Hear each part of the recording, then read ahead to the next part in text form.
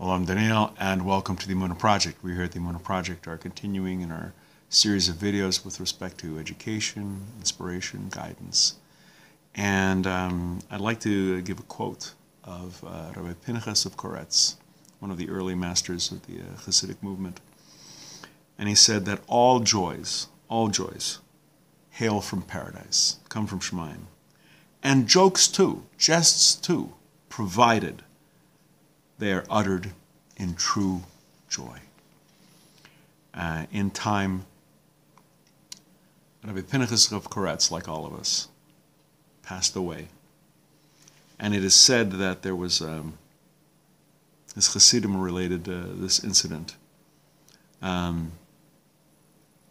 There's a path in Jerusalem, in the old city, going through the Arab market on the way to the Kotel, to the western wall. And one of Rabbi Pinchas of Koretz's Hasidim, a real tzaddik, was walking along this pathway. And just as he was about to make the turn toward the Kotel, toward the wall, he sees this tall woman, and she was completely covered in a veil, completely. Couldn't see anything except that she was tall. And she was weeping.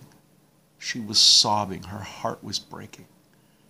And the tzaddik looked at her, and he couldn't help but be taken by the sincerity and the deep grief, the heartbreak of this woman, this veiled woman, that he too started to cry. His eyes started to tear up.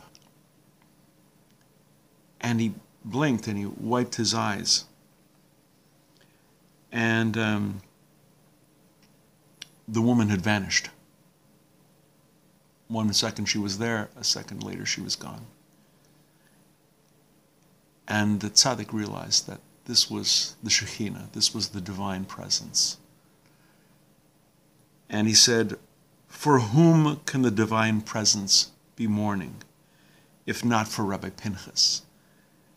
He exclaimed in his soul. He tore his robes, and he said the blessing for the dead. Baruch Hashem Dayan B'emes.